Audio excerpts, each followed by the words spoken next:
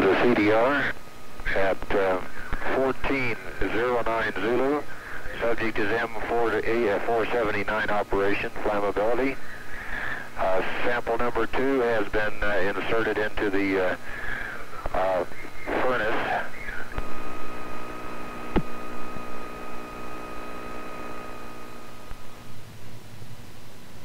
Flammability in 0G with no convection was tested and photographed during the mission of Skylab 4. 37 tests were completed on mission days 81 and 82.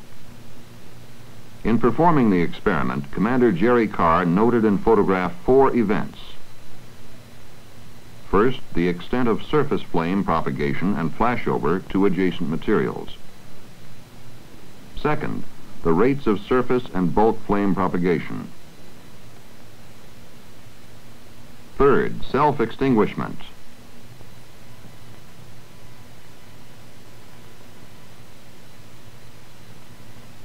And fourth, extinguishment by vacuum. Similar experiments actually began over 10 years ago, using a 10-inch chamber and a built-in camera. 0G was created in aircraft. Test times varied from 4 to 10 seconds. However, each test ended erratically due to the jarring return to 1G. In the Skylab tests, 6 types of materials were tested. Each piece of test material was mounted with a nichrome heater wire and an electric socket to support the material in the proper orientation. The hardware, designed and built by the Marshall Space Flight Center, consisted of the ignition chamber, a built-in camera, instrumentation, storage cabinets, and vacuum vent line.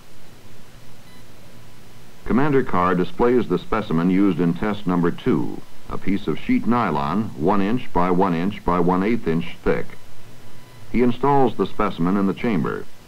The cover is up and an interior work light is on. Electronic controls are to the right. Next, Commander Carr explains the ignition tests for polyurethane and paper.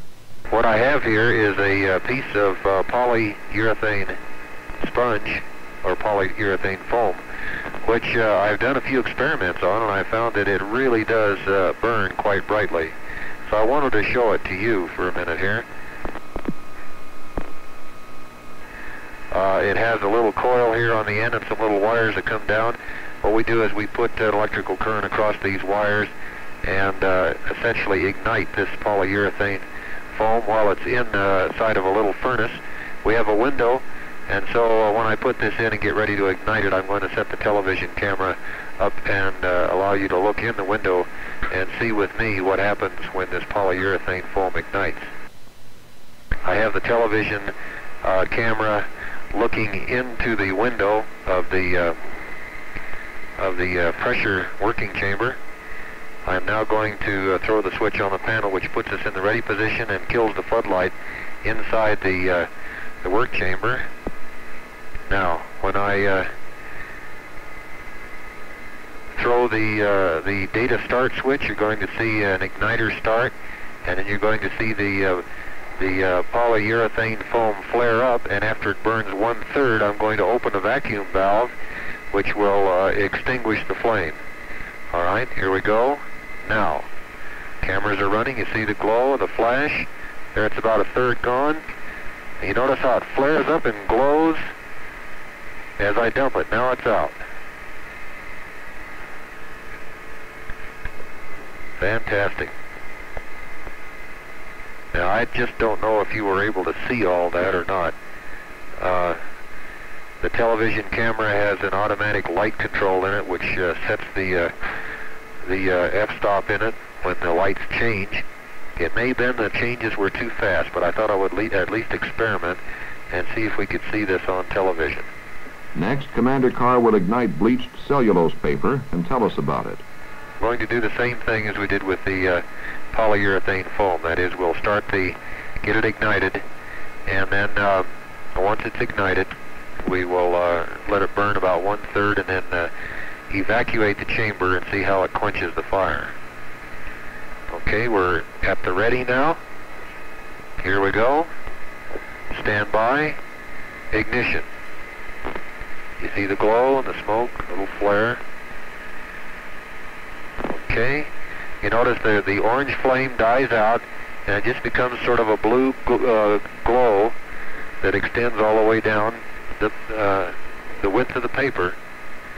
Now I can see that you're having difficulty seeing it. All right, we're now 1/3 of the way down the paper, going to quench now. Very bright blue. Now it's out. The pictures you will now be seeing were taken by the built-in 16mm film camera. This is the neoprene-coated nylon test, which you just saw through the chamber window. This material ignites easily and burns vigorously. As it is heated, it causes the nylon to shrink, which in turn makes the material tear loose and roll up. The fire goes out as the burning portion is covered by the rolled portion. Next, the polyurethane burns, then the dumping flare, and the frame metal heats up. Then the post-burn condition.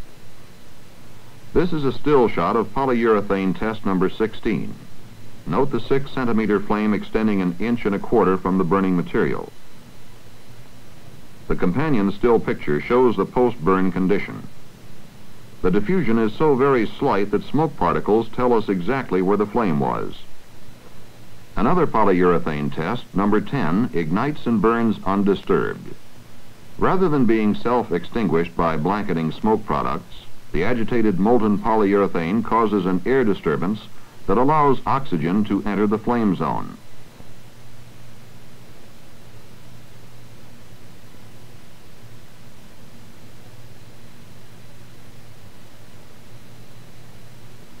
A very small residue of material is noted on the left side of the support frame.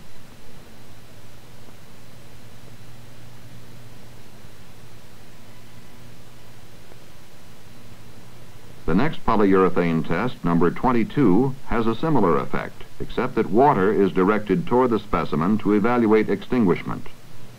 However, a system failure causes low water pressure and the water misses the foam.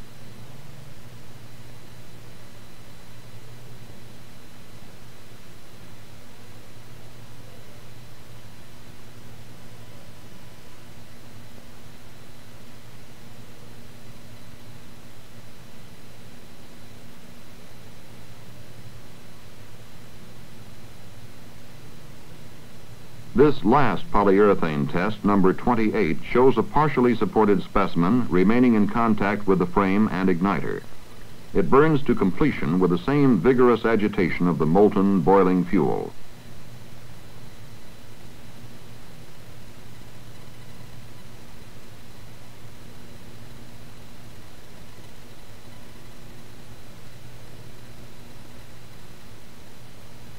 And now the paper test, number 17. We see ignition, with considerable light at the igniter wire, but at about the same time the power is cut off. The flame disappears after about 3 seconds. The metal heats up with a soft red coloration at the top, indicating a flame temperature of at least 650 degrees Celsius. Then, as the air is dumped overboard, the flame intensifies. In test number 23, another paper specimen ignites readily and burns briefly. Water is directed out the nozzle. While the fire did go out, it is not known at this time to what extent the water contributed to extinguishment. This is Teflon fabric. In test number 18, it burns where it touches the hot ignition wire, but as the wire cools down, the material cannot support combustion in the 65% oxygen atmosphere, and so it goes out. Since the igniter wire is not damaged, Commander Carr reactivates the system, but ignition does not occur. This is test number 30, involving Teflon that is only partially supported, that is, with a holder that does not cover the whole specimen. The Teflon ignites and is free to move. As the material is heated, it shrinks toward the source of heat. This keeps the fire going a while longer than was the case in the preceding Teflon test, but it still is self-extinguished. Next, we see aluminized mylar in test number 1. It burns at nearly 4 inches per second with a very bright flame, indicating the aluminum is burning along with the mylar itself. The material is very thin, about 1/3 of a mil in thickness. The metal is only a flash-coated, vapor-deposited aluminum. Apparently, this material is ignited and burns in 0G at about the same rate as it does in 1G. In 1G, the burning is so fast that convective forces can't contribute anything, so we have the same rapid burning in 0G as in 1G. In the post-burn condition, note the smoke debris that drifts out as the vent is open. In this aluminized mylar test, number 13, we note the same rapid flame rate, although the material does not burn completely.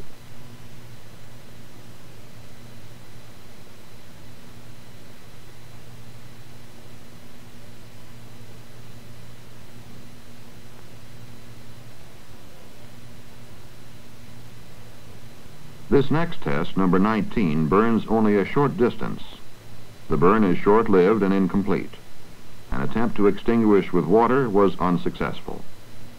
This final aluminized mylar test, number 25, incorporates a specimen holding frame that does not extend the full distance of the material.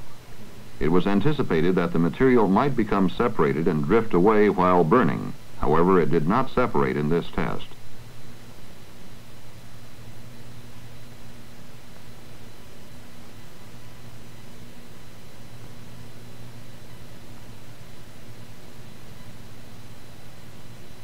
Next is test number 2, using nylon material, which Commander Carr showed us earlier as exhibiting only minimal heat damage. Wires heat up, but the nylon does not ignite. Then a final try, still with no flame noted. Perhaps there's too much material around it that acts as a heat sink. The nylon test you are about to see was one of the more interesting tests. This nylon uses the identical igniter as the previous nylon test, but it has a different geometry. The igniter is activated, but it does not produce a flame.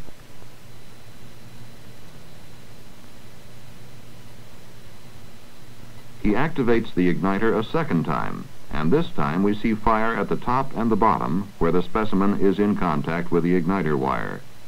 We have less material in contact with the igniter, apparently allowing the air to get to the material and keep it burning. There are 2 flames that are very, very small, considering the fact that the material is only 1 inch by 1 inch.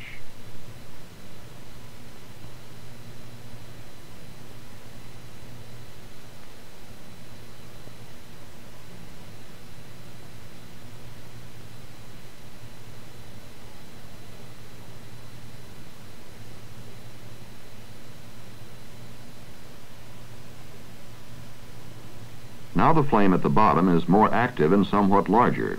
It's pulsing very rapidly, perhaps due to melting nylon, which is beginning to boil and issue flammable gases.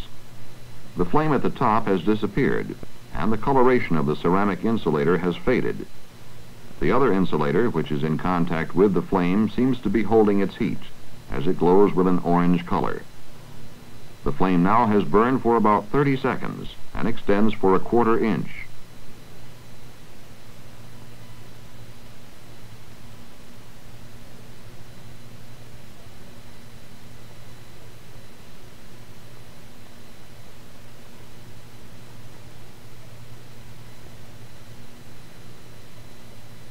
The top flame is beginning to appear with erratic flashes, which are less rapid than the ones at the bottom.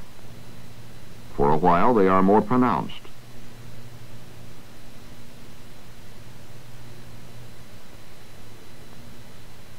And now they seem to be practically invisible. This is an interesting test because we anticipated that the material would be self-extinguishing, with the gaseous products of combustion blanketing the oxygen from the system.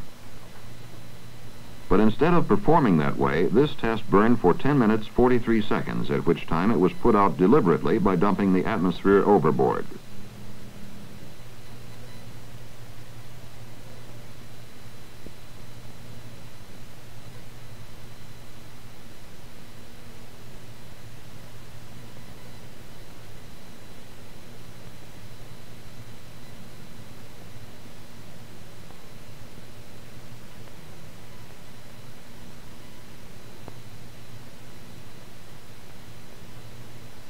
This is just prior to dump.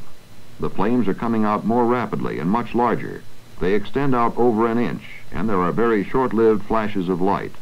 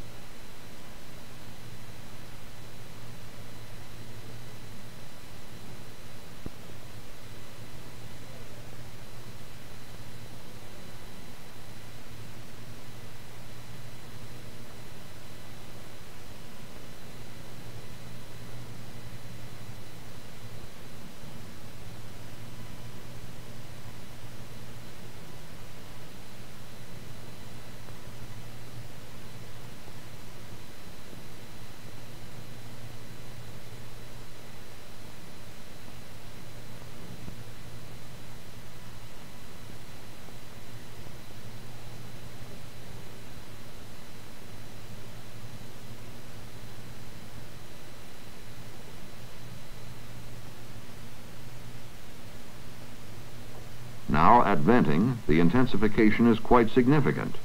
We got almost a white out of the screen because of the increased burning. Now, as the pressure drops, we see a less dramatic burning. It still has large flashes of flame when it flashes, but it's only about 1 per second at the moment.